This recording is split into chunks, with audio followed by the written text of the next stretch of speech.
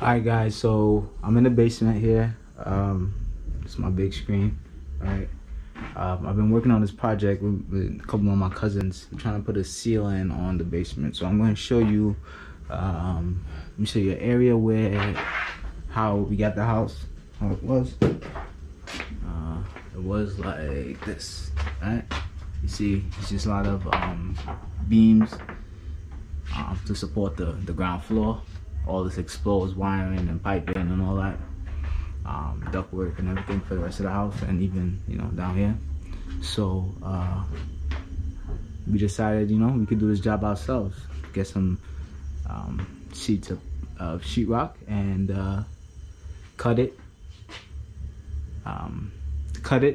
and screw it in. You know, should be simple enough, right? So day one. These are some of the pieces of sheetrock that we have left.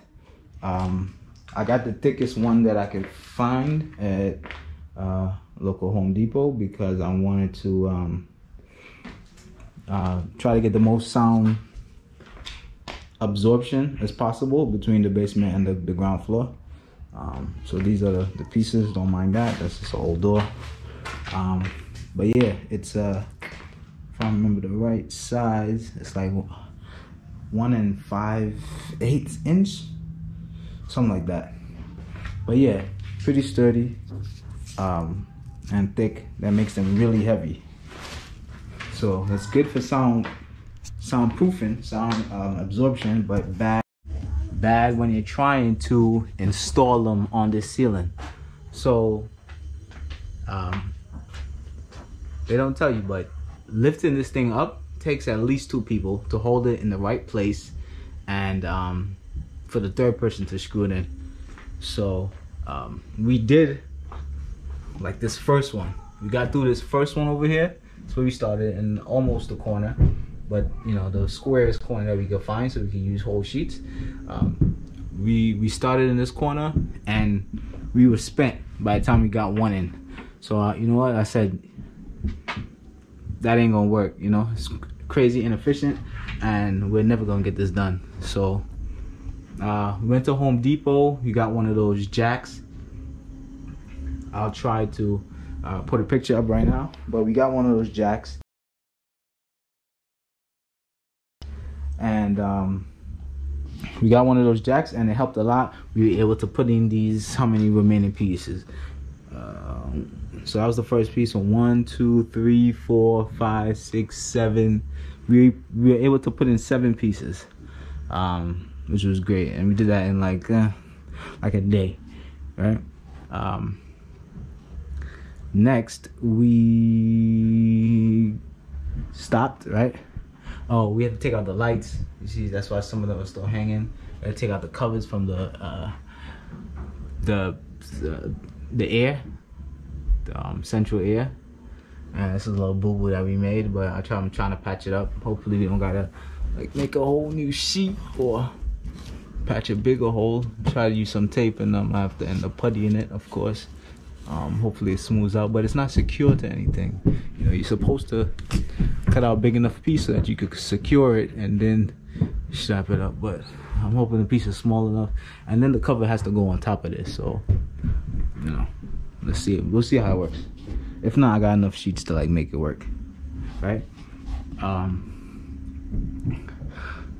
Anyway, so yeah, it's a couple weeks later after we've had this done. This has helped a lot, because I would hear every single thing that happens upstairs in the living room. So it helps a lot, and want to get the rest of it done, right? So the rest of it is a lot more cuts to make. You know, there's some stuff hanging below. There's piping, there's duct work we got to go around. There's a lot over here. I'm thinking about adding some lights, just to, you know, you see how dark it is over there on that wall.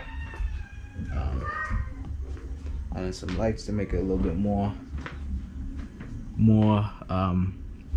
evenly lit, you know. But cool thing is, I found this online. So to get that heavy duty drywall lift from Home Depot.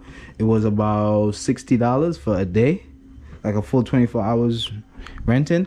It was great because we used it for these big areas where we had, you know, full of space that we could stand it up properly. But the base of that thing is a tripod, and it was really wide, so it would take up a decent amount of space. I'm mad I don't have pictures, but the base of it would take up a lot of space, and I had to move stuff out of the way. So it helped with these really big pieces. But what we have left is a lot of smaller pieces, smaller cuts all around there. So I found this thing online. It's called Third Hand. It's called Third Hand, the original Third Hand. And it provides a similar benefit, right? It has these pads right here, and you get 2 in a pack, right? But anyway, for the purpose of drywall, it'll do the same thing. I gotta figure out how to extend it as much as possible. Essentially, you open it up, you put the drywall on top, and then you use this to lift it into place, right? And that should hold it for you to do the screwing. And with, you know, if you got a couple of people helping you, this makes a lot of sense. It works, and it can be really helpful. One person holding these in place, you know, and pumping it, while the other people place it on top and screw in when that time comes. So I got these for like $60 on, come in a pack of 2. I got them for $60 on Amazon. But then when I got the box, I realized that there's accessories for these things to make them even more stable. And there we go. This is the accessory that I got. It's a tripod for this Third Hand. And obviously it's not as wide of a tripod as the heavy duty drywall installation lifter tool, right? So I'm actually gonna put this on right now. Today we're gonna do some more work. We're gonna try to complete the basement as much as we can, put some lights in, and yeah, make this like a more usable space than it was. So that's all I got for now. I'll update you. I'm trying to do some time lapse of when we're actually working, so I'll be able to update you guys. But yeah, look forward to it.